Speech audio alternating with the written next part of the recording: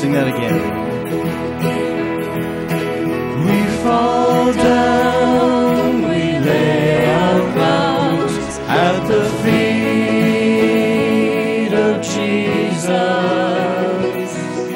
The greatness of His mercy and love at the feet of Jesus, and we cry, holy, holy, holy, and we cry, holy, holy, holy, and we cry, holy, holy, holy is the Lamb.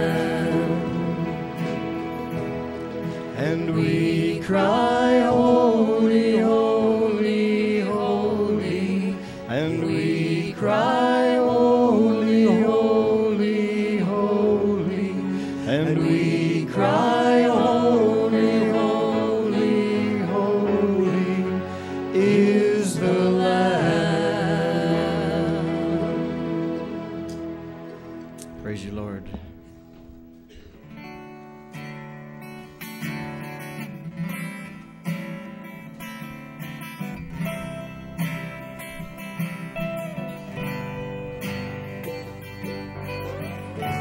Worthy is the Lamb who was slain, holy, holy is He.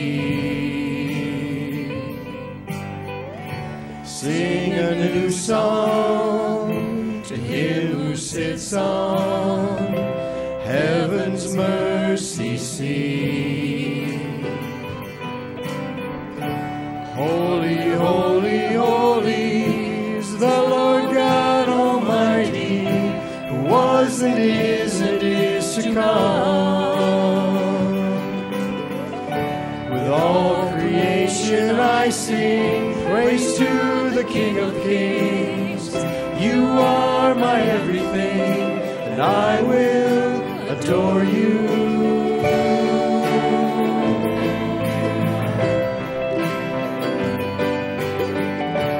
Clothed in rainbows of living color, flashes of lightning, rolls of thunder.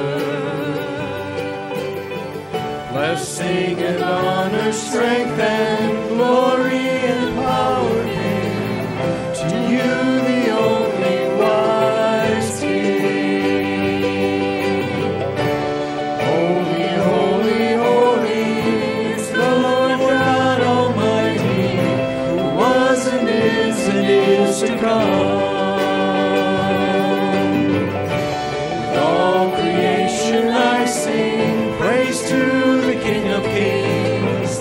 You are my everything, and I will adore you.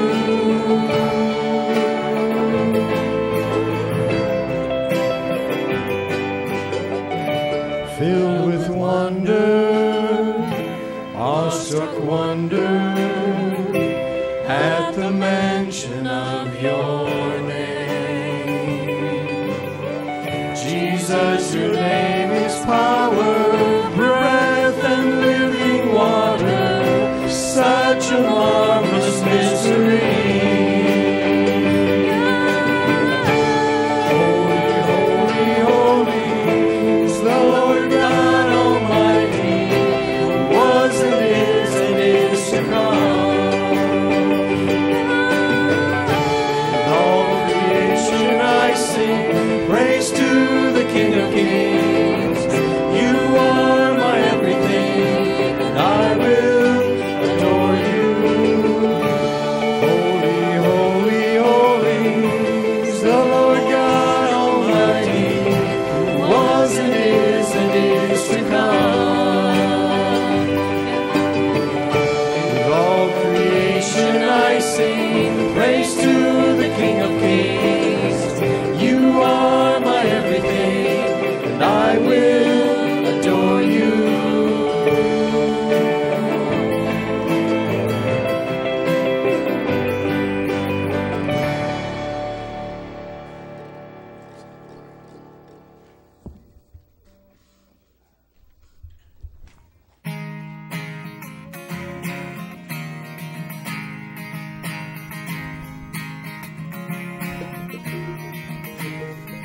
As morning dawns and evening fades, you inspire songs of praise that rise from earth to touch your heart and glorify your name.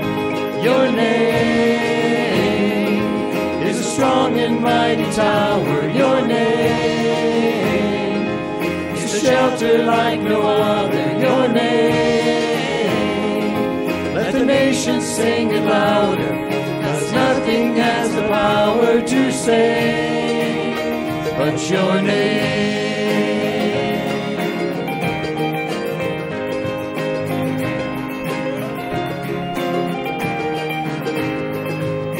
Jesus, in your name we pray.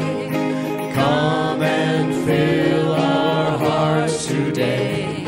Lord, give us strength to live for you and glorify your name. Your name, your name is a strong and mighty tower. Your name is a shelter like no other. Your name, let the nations sing it louder, 'cause nothing has the power to save but your name is a strong and mighty tower. Your name is a shelter like no other. Your name, let the nations sing it louder, 'cause nothing has the power to save but your name.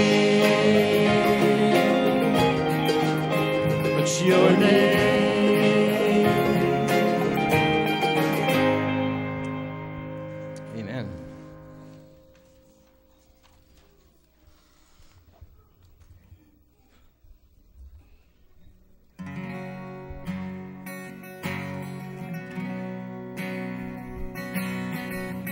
You hear me when I call.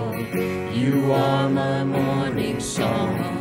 Though darkness fills the night, it cannot hide the light. Whom shall I fear? You crush the enemies underneath my feet. You are my sword and shield, though trouble lingers still. Whom shall I fear? I know who goes before me. I know who stands behind. The God of angel armies is always by my side. The one who reigns forever, he is a friend of mine. The God of angel armies is always by my side.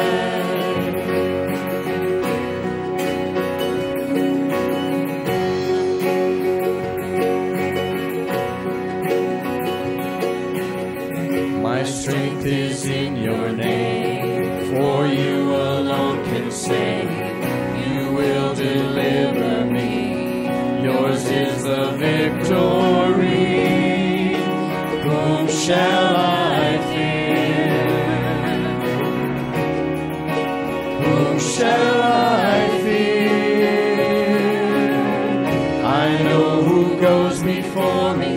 I know who stands behind. The God of angel armies is always by my side. The one who reigns forever, he is a friend of mine. The God of angel armies is always by my side. And nothing formed against me shall stand. You hold the whole world in your hands. I'm holding on to your promises. You are faithful. You are faithful. And nothing formed against me shall stand. You hold the whole world in your hands.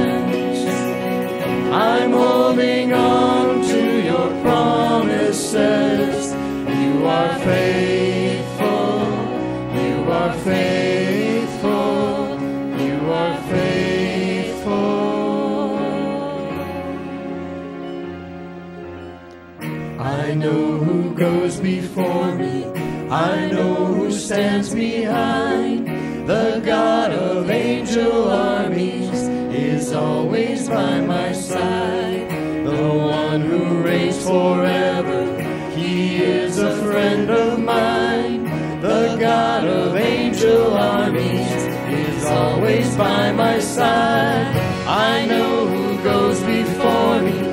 I know who stands behind. The God of angel armies is always by my side. The one who reigns forever, he is a friend of mine.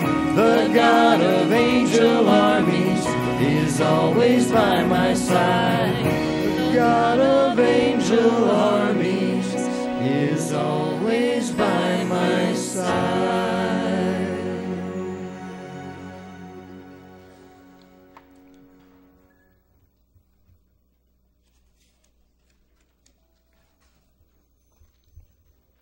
You may be seated.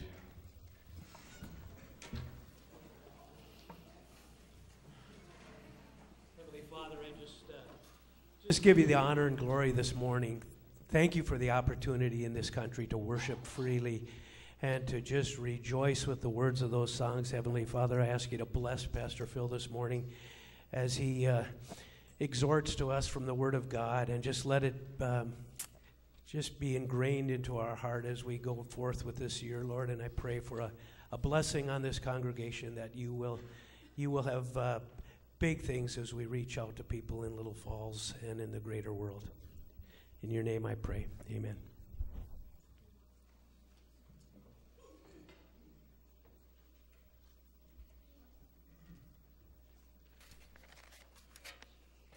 Did y'all decide to come to church today? That's good. That's good. I want you to take your Bibles and open them up to the book of Hebrews. We're going to look there a little bit later on, but Hebrews chapter 12. And by the way, we have such a good crowd this morning that when Galen came up in order to seat the Myers in our row, he said to me, "You're going to have to leave." So I just stayed. Good to see you all this morning. I want to start out with something that's pretty humorous. It's a television commercial that I think it had its origin on Saturday Night Live. A couple of characters played by the name Hans and Franz, one of them designed to look like Arnold Schwarzenegger. And these two guys are in a fitness gym, and they're trying to pump up the muscles of Aaron Rodgers, who is the Green Bay quarterback. And I think you'll get a kick out of it, because today I want to talk to you about building muscle. Building muscle. Let's turn the lights off and let's see the video. Hey, look, it's the State Farm guy. Yeah, and he's discount double checking. Hans and Franz? Surprise. Well, here's another surprise for you. Muscle. Hear me now and believe me later. You pumped up our wallets with the discount double checking, so we want to repay the favor and pump you up. Sorry, what? Pull us, you flabby loser! You'll thank us later. That's right. Double check your diet. Roll. Gently down the loser stream. That's what I'm talking about. Doesn't this hurt? Not with those puny arms. You don't just lift dumbbells, you drink them. Oh, come on. That's right. Feel it. Hello, muscles. The whole thing? Yeah, when you're finished, you can eat this up too. Congratulations, Aaron. You earned the suit. It's a start. Yeah, not bad. Really? Pump up your savings with a discount double check. Nice block, Adam. Get to a better state. State Farm. So the bottom line is, if we could have the lights, I'm going to pump you up today with muscle. Not physical muscle, but spiritual muscle. I want to talk to you about today spiritual muscle and how we build it, and what are some of the factors that are involved in developing the spiritual muscle of faith. Father, we pray that you would give to us listening ears and open hearts to understand and to apply to our own lives through the power of your Spirit what we hear today, that we would grow in our walk with you, and that our spiritual muscle of faith would be built and would be strong. In Christ's name, amen. Now, there's a couple kinds of things in the physical world that will help you build physical muscle. One is that you can deliberately make a choice of your own to go to the gym or to just walk or to run or to do whatever you do to build muscle. But we all know that you don't lift weights just for the sake of lifting weights. You lift weights in order to build up your body so that you are able to handle the other challenges of life that require physical effort on your part, like doing home repairs or renovations or mowing the lawn or landscaping or doing garden work or just facing the multitude of challenges, trials, difficulties that you face both physically, emotionally, and spiritually throughout your life. This morning, I want to talk to you about developing the spiritual muscle of faith. And I'm going to start out with the triangle because I think there are three basic things that are involved in building these spiritual muscles. And the first is the Holy Spirit. He's at the top of the triangle because he is the most important ingredient for you in your life to build spiritual muscle. The Holy Spirit is the generator, the administrator of the Trinity. He helps take God's desires and Jesus' intentions and work them out in your life. He is an administrator, and there's no growth in the spiritual life apart from the ministry of the Holy Spirit. He's the one who makes the first move to invite you, to call you, to bring you to Christ. You would not be a Christian, you would not come to faith if it were not the ministry of the Holy Spirit drawing you and opening up your spiritual eyes. He uses the Word of God. 1 Corinthians chapter 12, verse 3 says, in one of the translations, no one can find Jesus to be Lord except by the Holy Spirit. It is through his wooing and his calling that he draws you to the Lord. You and I cannot make any progress in our spiritual life, in our life of faith, without the ministry of the Holy Spirit. As I said, he's the administrator. He illumines our minds so that we can understand God's word and God's working in our life. He convicts us of sin and convinces us of righteousness and judgment. He gives us spiritual gifts in order that we can carry out the work of the ministry that he has called us to. He is our comforter. He is our strong man. He intercedes for us with the Father. He helps us in overcoming our fleshly, worldly desires. He guarantees us by his seal in our hearts the gift of eternal life. He produces spiritual fruit in us, the fruit of love and joy and patience and long-suffering and kindness and meekness. You and I cannot grow without the ministry of the Holy Spirit. God could have done all he did. The Father could have. Jesus could have died on the cross. But if it weren't for the Holy Spirit who makes those things real to us and applies them to our hearts and is the administrator. I talked to a pastor one time. He said, I can challenge people, but he said, I have a motor, but he said, I don't have a transmission. Well, if you don't have a transmission, you can't get the power from the engine to the wheels, and that's what an administrator does. An administrator takes the power, takes the ideas, takes us from A to Z, and designs the programs. And the Holy Spirit is the one who takes what God has done in offering his Son and takes what Jesus has done in offering himself and makes that all real to us in our hearts. You could not be a Christian without the ministry of the Holy Spirit. And you couldn't grow. But you can become a Christian. And you can grow in your life through the ministry of the Holy Spirit. The second and very important ingredient in the building of spiritual muscles is the circumstances of life.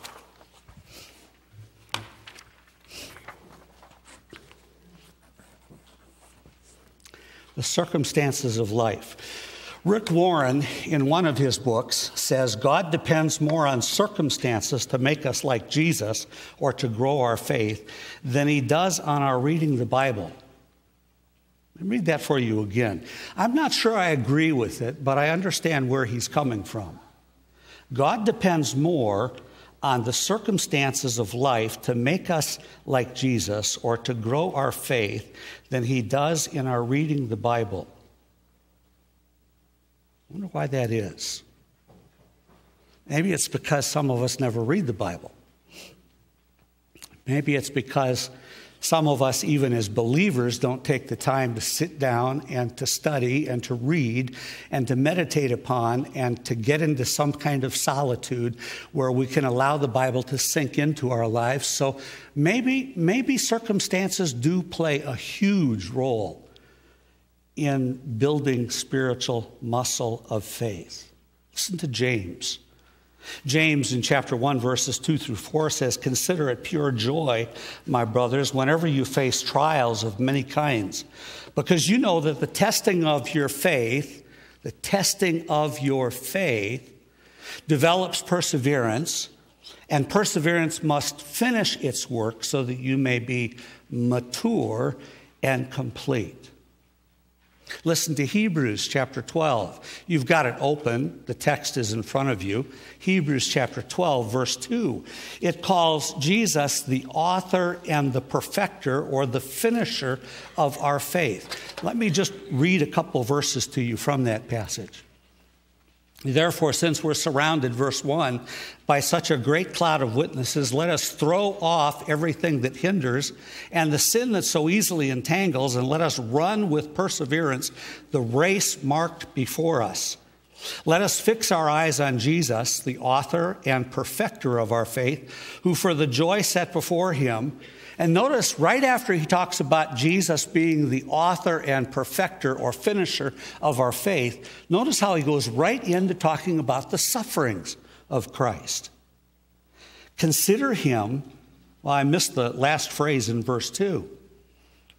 "The perfecter of our faith, who for the joy set before him endured the cross, scorning its shame, and sat down at the right hand of the throne of God. Consider him who endured such opposition from sinful men, so that you will not grow weary and lose heart." In your struggle against sin, you've not resisted to the point of shedding your blood, and you have forgotten that word of encouragement that addresses you as sons. "My son, do not make light of the Lord's discipline, and do not lose heart when he rebukes you, because the Lord disciplines those he loves, and he punishes everyone he accepts as a son." Notice how he first talks about Jesus as the author, the originator of our faith, and the one who finishes it through the ministry of his Holy Spirit. Then he goes right into talking about Jesus and how he suffered, and then he transitions just bang like that into how the Lord brings difficult circumstances and trials in our lives to build our faith, to make us more like him. Look at the words that he uses. In fact, I want you to look through verses 5 through 11. Would you look through it closely? Verses 5 through 11. In fact, I've got to read them for you. Let me start with verse 7. I want you to pick out the most prominent word. "Endure hardship as discipline. God is treating you as sons. For what son is not disciplined by his father? If you're not disciplined, and everyone undergoes discipline, then you are illegitimate children and not true sons. Moreover, we have all had human fathers who disciplined us, and we respected them for it. How much more should we submit to the Father of our spirits and live? Our fathers disciplined us for a little while as they thought best, but God disciplines us for our good, that we may share in his holiness. No discipline seems pleasant at the time, but painful. Later on, however, it produces a harvest of righteousness and peace for those who have been trained by it." What's the prominent word? It's got to be discipline. 10 times. 10 times in verses 5 through 11. discipline. What are some of the words that the author of Hebrews associates with discipline? I'll just point them out to you to save time. Look at verse 5, rebuke. Verse 6, punish. Verse 7, hardship. Verse 11, painful, coupled with not pleasant or unpleasant. Now look at the results of God's discipline in our lives. Look at verse 10, our good. Verse 10, share in his holiness. Verse 11, a harvest of righteousness and peace. Verse 11, we are trained by it. I want to talk to you about something this morning that I don't think you've ever heard. Do you know what the word trained means? The word trained that the author uses here comes from, and I'm not trying to sound highfalutin, but it's important for you to hear this. It comes from the Greek original word gymnazo, which is the word from which we get our word gymnasium. And what the author is doing and given to us a very, very important picture. Back in the days of the Greek games, which Paul was familiar with, and the author of Hebrews, whether it was Paul or whoever it was also familiar with it. He knew that what the coaches did was that in the gymnasium, they would make the athletes strip down to almost naked, if not naked. And they would examine their muscle structure. And they would design exercises to tone their muscles so that they would be ready for the competition. And that is exactly the image that the author of Hebrews uses to describe what discipline does for you and me. God's discipline, which very often he carries out through the circumstances of life. God's discipline strips us bare and demonstrates and shows up what our weaknesses are, where our weak muscles are, and trains us and works those muscles so that there is adequate muscle tone to do the job that they're supposed to do for the race that we're in. Look at how he finishes it in verse 12.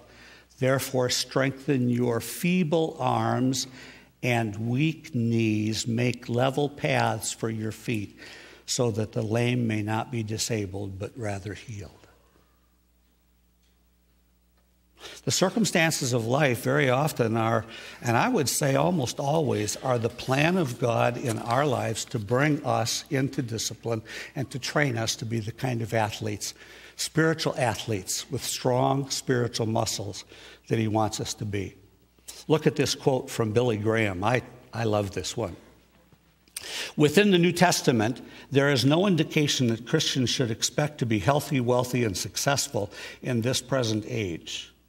Christ never told his disciples that they would get an Academy Award for their performances, but he did tell them to expect to have troubles. This age is interested in success, not suffering. We can identify with James and John, who wanted choice seats in the kingdom. We might even ask for reclining chairs and soft music. But God's design for the development of spiritual muscle grows through you and me facing obstacles and meeting resistance and facing temptation and going through trials. Life is a series of these things. Life is a series of tasks and relationships, some that go well, some that have difficulty, challenges, trials, distractions, even tribulations and temptations. But you and I need to see each of these events as an occasion for the development of spiritual muscle. The problem is, few of us are able to respond directly to these trials. And these trials are designed to help us face the things that will make us stronger spiritually. we need to adopt some practices that will prepare us to face what life throws at us. You and I need to develop what many authors have called spiritual disciplines.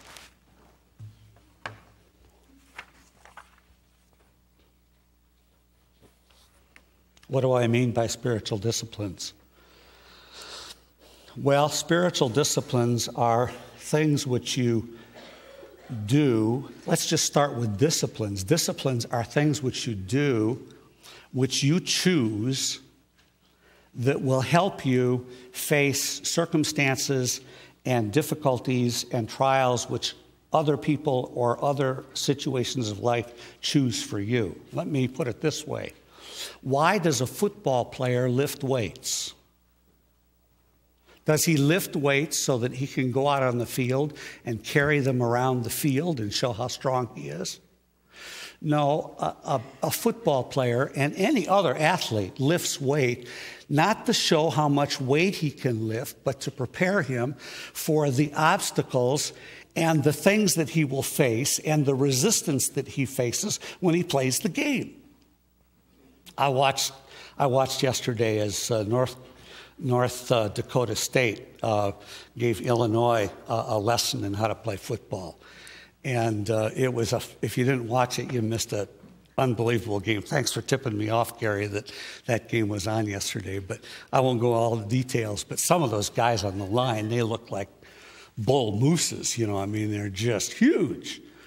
They're not that way so that they can just look strong. They're that way so that they can block the other guy, so that they can keep him from doing what he wants to do. They choose to do certain disciplines so that they can face what life throws at them in the game.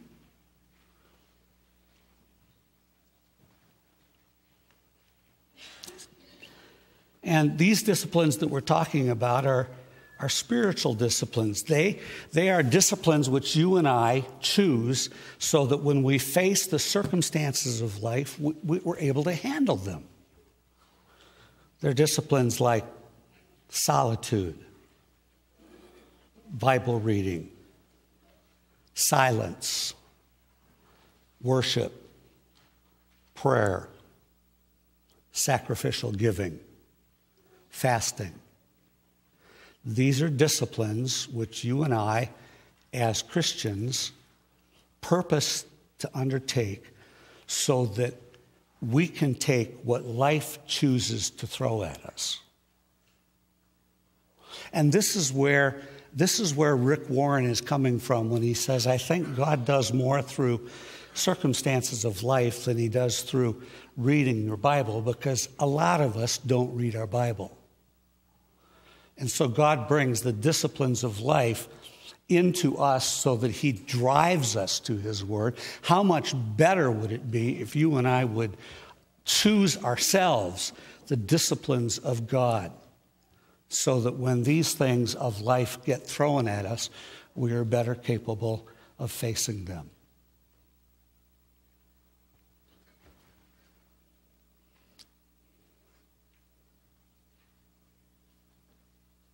These spiritual disciplines take time. A football player does not prepare himself for the game in 2 weeks of muscle building. An athlete does not get ready for whatever competition they're facing without spending a fair bit of time, day after day. It takes time.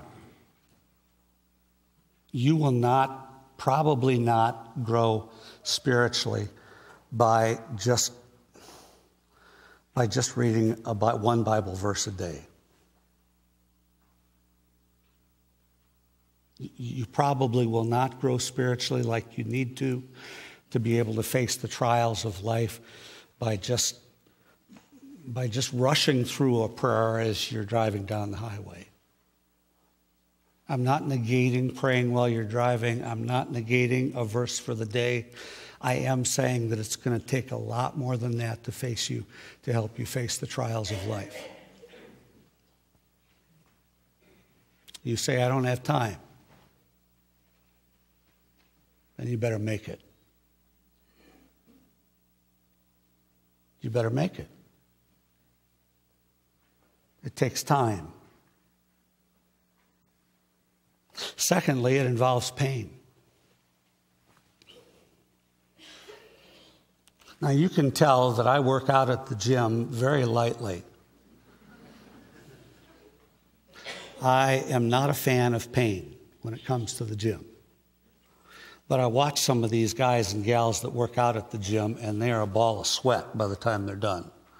They're just exhausted. It involves pain. No pain, no gain. And it's the same with spiritual exercise. We have a role in this faith-building transformation. You and I have to work at it. This action will not be done for us. It requires our involvement. You and I need to take the time to do it. We need to endure the pain that's involved in the discipline of doing spiritual exercise. And we've got to make a choice. We've just got to make a choice. Nobody else can learn Spanish for you. Nobody else can lose weight for you or me.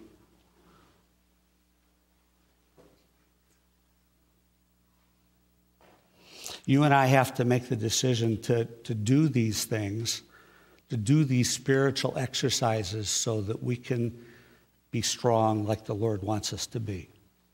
Others can help us. They can coach us. They can train us.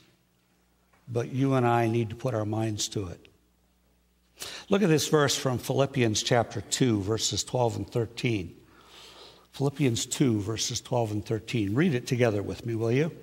Therefore, my dear friends, as you have always obeyed, not in your presence, but now much more in my absence, continue to work out your salvation with fear and trembling, for it is God who works in you to will and to act in order to fulfill his good purpose. Is there a two-word phrase in there that reminds you of exercise? Work out. Work out. What does work out mean? Very interesting. The New Testament word that was used for work out means this: developing or elaborating something, bringing it to the fullness of what its nature is meant to be. Work out. Develop or elaborate something, grow it, bring it into the fullness of what its nature is meant to be. Work out. Too often we call on God to do things that the Scripture calls us to do. Too often we tell him to make us spiritually grow. Too often we don't take the responsibility on our own to choose to grow spiritually. Paul writes to his followers, I think in the book of Philippians, follow me as I follow the Lord. Those things which you have learned and received and heard and seen in me. Look at that. Those things which you have learned and received, so he has imparted these to them, and heard and seen in me. So he not only has taught them these things, but they've seen it in him. Those things which you have learned and received and heard and seen in me, do. And the God of peace will be with you.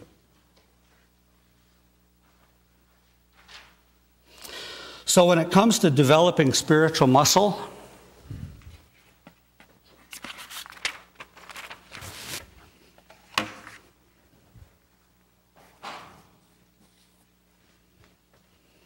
we rely on the Holy Spirit. We exercise spiritual disciplines. which prepare us to face the circumstances of life. Let me put it this way, and with this I close. Be filled with the Spirit. Open your life fully to His power and His influence. Let Him be the master and commander of your life. Number 2, deliberately and regularly exercise your spiritual muscles. Work out. Accept the pain that accompanies self-discipline. Don't be a baby. Growing spiritual muscle will cost you something.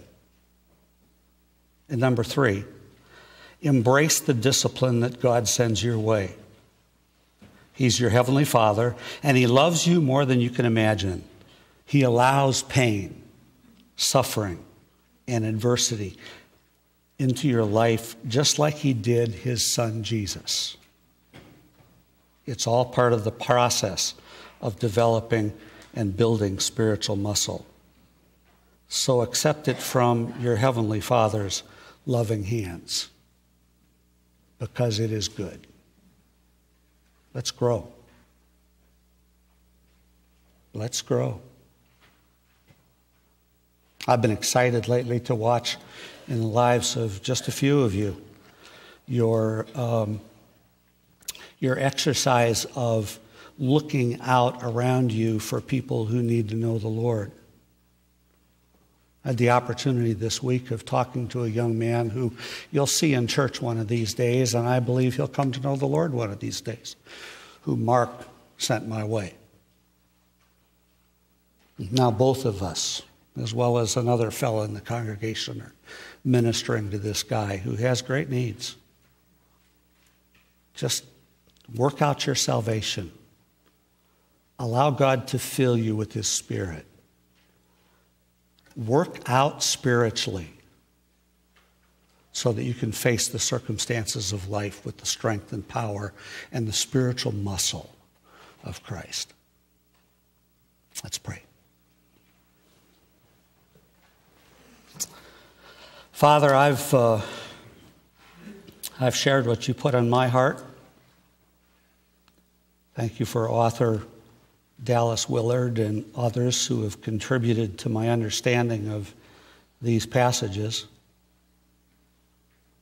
Now it's up to you. I pray, Lord, that you would work in my heart and in the hearts of this group of people who I dearly love, and that you would help us to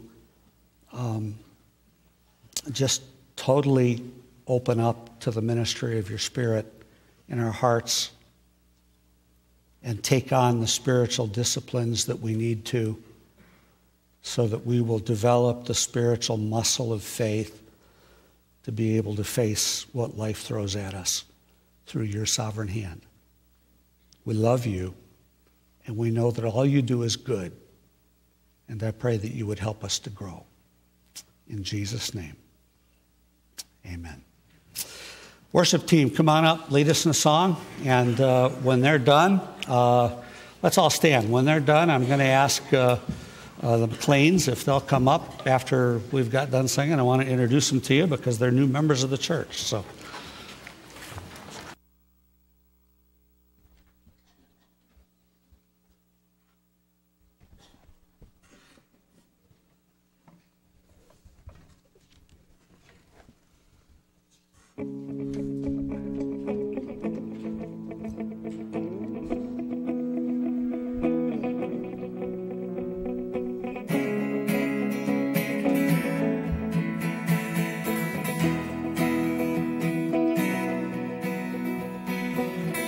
All your ways are good, all your ways are sure. I will trust in you alone, higher than my sight, high above my life. I will trust in you alone, in you alone. Where you go, I'll go, where you stay, I'll stay. When you move, I'll move, I will follow you. Whom you love, I'll serve, I'll serve. If this life I lose, I will follow you. I will follow you.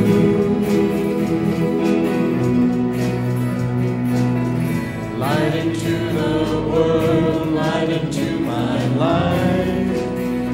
I will live for you alone. You're the one I see, knowing I will find all I need in you alone. In you alone. Where you go, I'll go. Where you stay, I'll stay.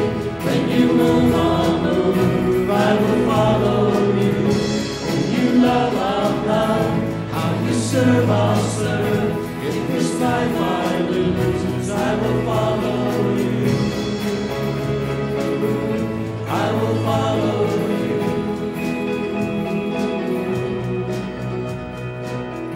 In you there's life everlasting.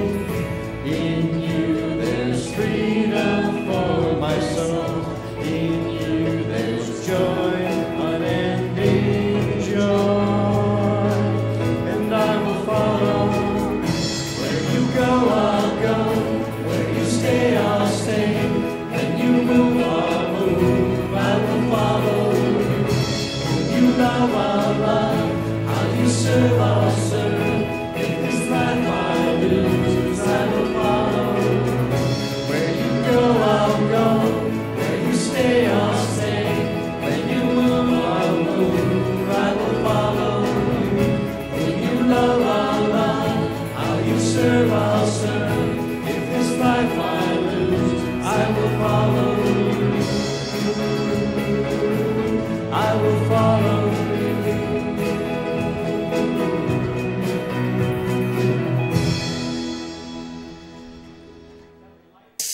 Come on up, Kevin. Where are you? There you are. Kevin and Joetta and their sons. I think they've got an extra one along today. Yeah.